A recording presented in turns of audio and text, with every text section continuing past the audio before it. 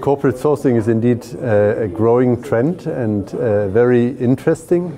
It's interesting for countries because they can easily scale up the deployment of renewables. They can tap into the good balance sheets of corporates. So the 75 countries that we have listed in our report, they have some form of policy that enables and facilitates corporate sourcing. Of course, we've seen a growing number of these countries. It started off in Europe, North America, and now it's spreading worldwide into Asia, Latin America, and even Northern Africa.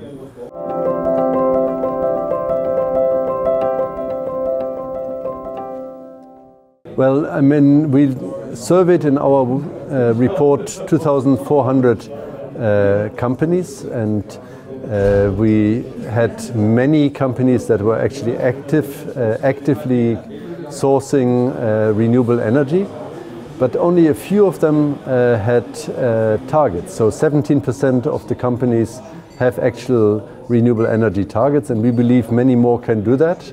Many more can be ambitious in moving more forcefully into renewables and benefit from that.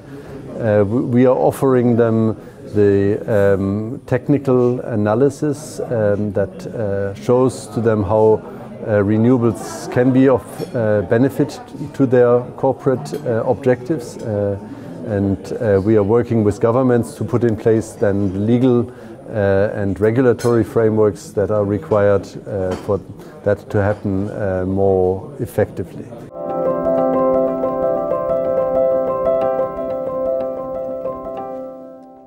We have very complex systems in place for project finance for solar PV, which is in contrast to a technology that's actually fairly simple and standardized. We've got solar PV panels that need to be plugged in, integrated into a system, and then can be operated.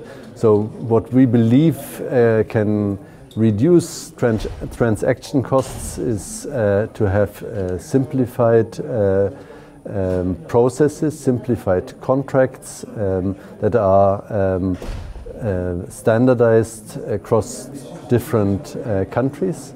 That will then also help to increase scale, because they can much more easily be bundled, because they will form part of the same asset class that can then help to bring in large-scale investors and again bring in some of the low-cost finance that is not reaching all countries at the moment.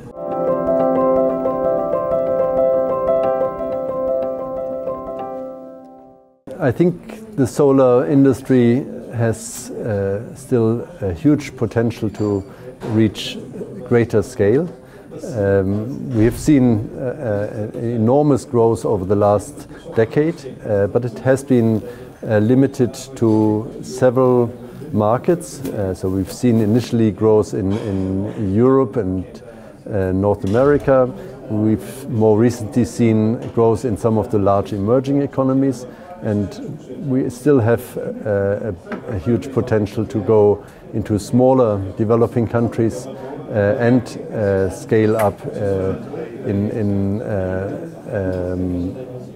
a much bigger way. I mean, since you asked also about the challenges, there we've seen that system integration is becoming increasingly a challenge when solar PV reaches higher shares, and I was quite pleased actually here at the Intersolar to see an increasing number of industry players offer integrated solutions where solar PV is part of a system. Solar PV actually is used beyond pure electricity and linked to heat, linked to transport. E-mobility, of course, is an important feature in that regard. So those are the opportunities, and system integration to make it possible are the challenges.